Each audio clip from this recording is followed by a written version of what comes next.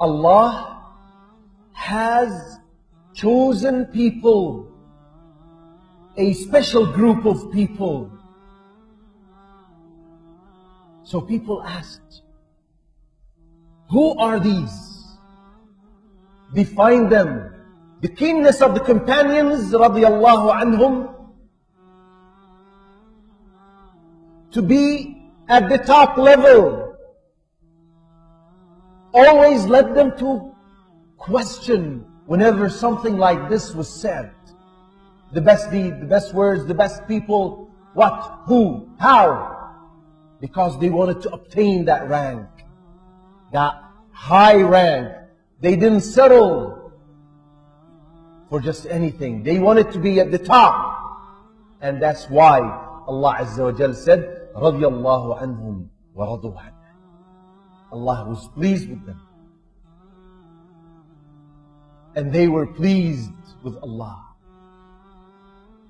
They accepted anything that came from Allah. So they asked, who are they? Describe, define.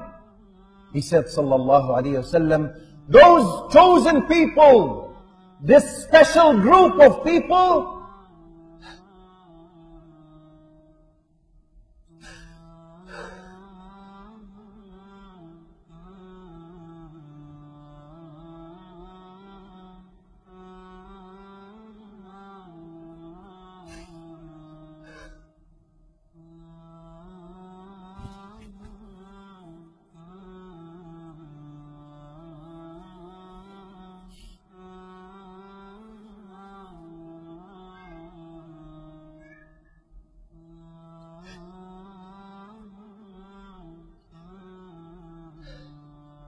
he said, they are the people of the Quran.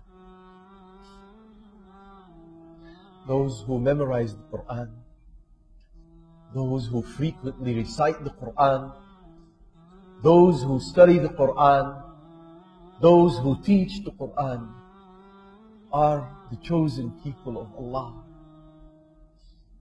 Special people, special rank by the virtue of the Quran, by the virtue of the Book of Allah, reciting, learning, memorizing, teaching, understanding, applying. This makes us worthy of being amongst those mentioned in the narration.